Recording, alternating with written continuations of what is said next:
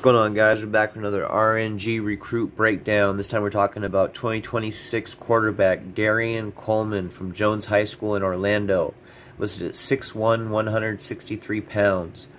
What I love about him is his accuracy and timing, and how he uses his athleticism behind the line of scrimmage to create for bigger plays downfield. He is a dual threat quarterback, but he's a very smart runner, and he takes off and runs at very wise times, but he uses that athleticism behind the line of scrimmage, like I said, to create for more downfield passes.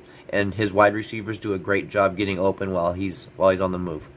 Great play call right there by the coach, by the way. Great play call. As you can see, this is a very tough throw.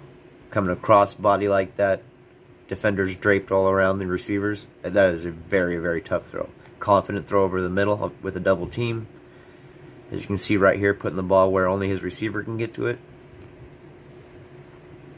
The accuracy and timing is just phenomenal. It truly is.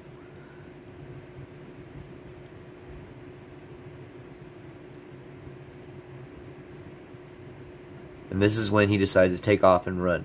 This is when teams have a hard time figuring out if he's just going to create behind the line of scrimmage, or is he actually going to use his legs to gain yards. And you know, that's kind of like the younger Russell Wilson type style. You know, teams weren't sure if a guy was going to actually use his arm behind the line of scrimmage, or if he was just going to take off and run.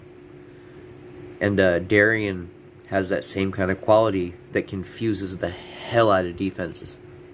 It makes it real tough for defenses, especially if they have to have a guy on trying to just spy on him, because it basically takes one defender out of the game.